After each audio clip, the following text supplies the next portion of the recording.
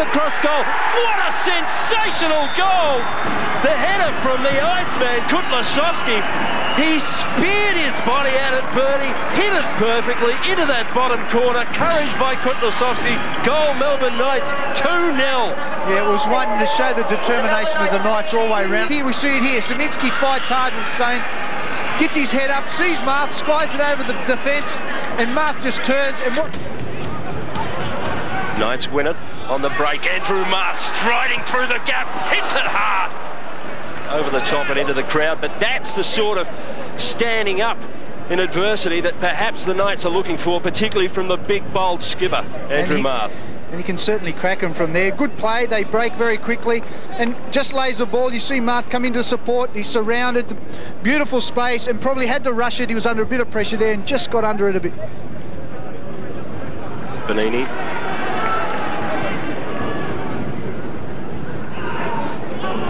And again, good running by Banini, goes inside the defender, hits a powerful right footer, but was never off the mark. And in fact, Leanne Baker didn't even look at it twice.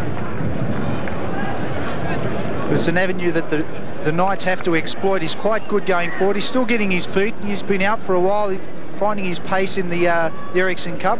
But we saw him overlap there quite well, and the Knights need him to get involved more and more down that flank. Pondeljak, the speedster, hasn't had the chance to turn on the afterburners yet tonight. Duzel, oh, neat inside the defender. Outside again, Duzel, great skills, far post, header from Trupkovic. And it appeared to come off the goalkeeper. I think he got to it, and the cannon away to safety. Dragged back by Lapsansky, does well. And his shirt tugged. Inside for Marth, who runs into Robbie Ironside, and there's plenty of meat in that clash. And Marth ends up on his rear end, but will draw the free kick. There, Andrew Marth will hit it. And a booming shot from Marth.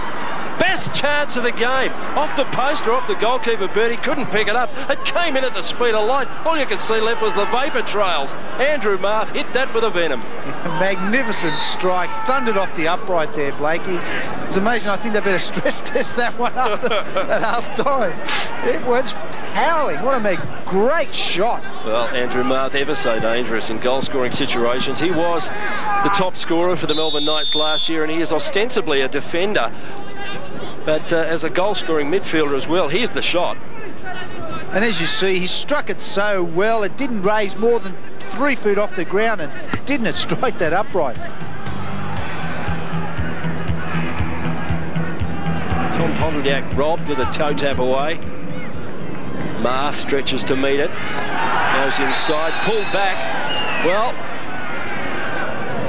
Kutlesovski certainly got dragged back.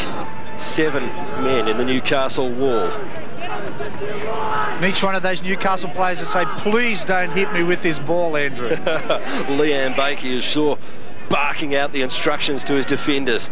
Marth will hit it. I'd like to take a bet on it. Marth, 2 steps, bang! Well, Simunic rather. Simunic. I'm glad I didn't bet on it, but Joe Simunic opens it up.